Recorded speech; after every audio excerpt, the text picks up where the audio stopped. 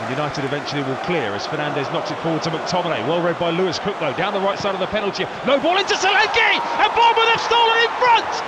Lewis Cook stole the ball, drove it across, and Solanke stroked it in. And the Cherries' travelling supporters who came with hope and belief today are in raptures away to our right as Bournemouth lead at Old Trafford inside 5 minutes.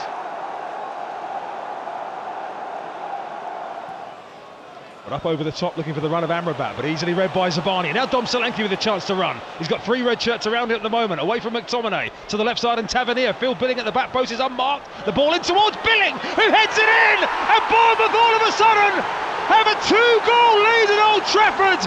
Their attacking moments have been few and far between in the second half, but boy have they made them count as Phil Billing off the bench puts the Cherries 2 up. Absolutely magnificent.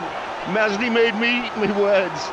I thought he was struggling to get up to speed with the game, but he powered in on the far post, punched the ball past the keeper with his head. Absolutely fantastic. Puts us in a strong position now.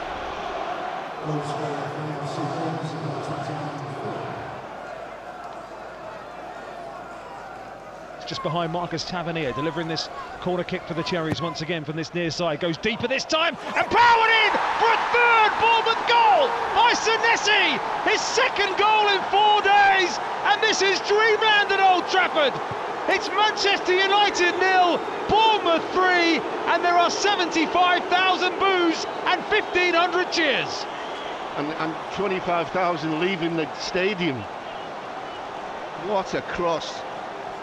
What a header, what a night.